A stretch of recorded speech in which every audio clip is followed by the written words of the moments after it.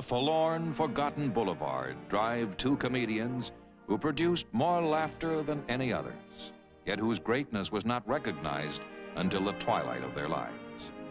In an editorial, the New York Times was to think of skinny Laurel playing against fat Hardy as a bull plays against a fiddle, and to recall the gay, ingenious music. But that was after Oliver Hardy could no longer hear the applause.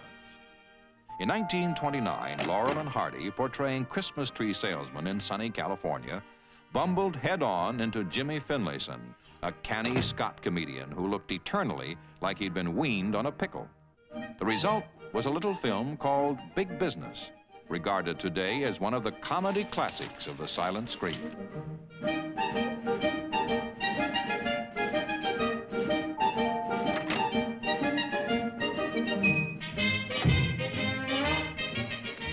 Big Business was made by some of the finest talents Hollywood has known. Its supervising director was Leo McCarey, who went on to win an Academy Award for The Awful Truth, and 2 Academy Awards for writing and directing Going My Way. Its cameraman was 2-time Academy Award winner George Stevens, later to direct such masterpieces as A Place in the Sun, Shane, Giant, and The Diary of Anne Frank. With the unalterable force of Greek tragedy, Big Business moves from misunderstanding to quarrel, to spat, to fight, to battle, to campaign, to war, to Armageddon. Its comedy is wild, yet so deep is its understanding of man's foolish ferocity, and so firm its contact with logic and reality, that it leaves the spectator with the uneasy feeling that not only could all this happen, it could happen to him.